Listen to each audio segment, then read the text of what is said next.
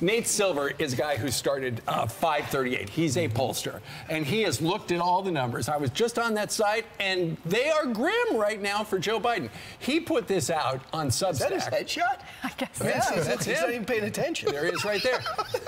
Nate says of Joe Biden, if Joe Biden can't keep up with the schedule of a typical sitting president running or for re-election, or is prone to making errors when he does, voters and the media are going to notice that, and Biden will wear his 80-plus years like an albatross around his neck. And so essentially what he's saying is maybe it's time for the Democrats to switch horses. And in fact, a guy from the Washington Post said it's not too late. Well, I think this was also a signal to the president as well as his Democrat allies that, look, we, the media, cannot protect you this time.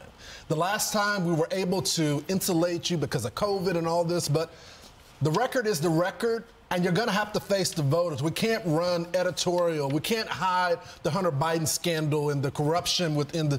You got to make the case for yourself, Ainsley. Yeah, I don't think he's. I don't think the media protecting him. I think the media wants him out. You can't. This shouldn't be a big request. The president should be able to run a normal re-election campaign, and if he can't, and I think you bring up a good point, Lawrence, because you're right. During COVID, he was campaigning from his basement. We didn't see him on video all the time.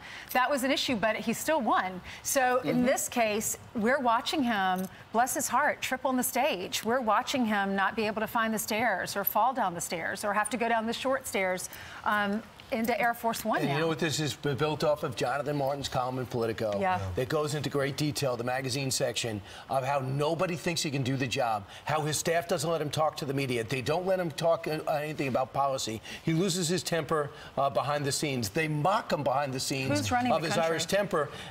That's what, which brings me up another thing. That's what Trump keeps bringing up. And they say it's gaffes. He says Obama. He goes, I corrected him, and I said, you mean Biden? He goes, no.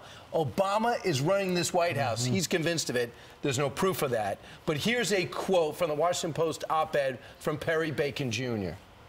It says, he writes, all right, if Biden were the first woman, LGBTQ person, or person of color as president, there would be a strong case to re-elect him, to show the country embraces leaders who aren't straight white men. Perry also, I love it.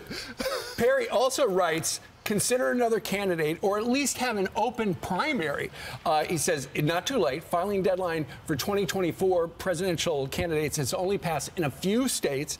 And in those states, voters could actually write in a Democratic candidate and they could win. Did you see the recommendations from this column? Yeah. The column was, have the Clintons handle the Middle East, the Black Caucus go reconfigure the black vote, forget about the term Bidenomics, get Rahm Emanuel back as ambassador to Japan to be an attack dog against Trump, and vilify Trump. Guess what they've already done? They've called Trump Hitler 13 times over the weekend. Hillary Clinton kicked it off on The View. So how much, after a while, people stop hearing it. They become numb to it. They're trying to rip Trump down because they believe he's going to be the nominee and prop him up. But they can't even prop him up. They've already sent out all their allies. The Black Caucus is out there. Barack Obama is out there. All their media allies are out there. The American people are just sick of him. I mean, they've done everything. And I think it's also important to notice in the column, they're saying, listen, Joe Biden just doesn't have it, and you have no identity politics. That they're essentially saying they run candidates based on their ideology, their identity, and he has none of that, so they can't protect them. He's not leaving. That's pretty sad. I feel like it's Leo DiCaprio in Wolf of Wall Street. I'm not going anywhere, so he's not going anywhere, and Kamala Harris isn't going anywhere. So they could speculate all they want. They might like it. They're able to control him like a puppet from behind the scenes and do whatever they want with the country, and he'll do it. All you need is an Easter bunny saying, Mr. President, that way.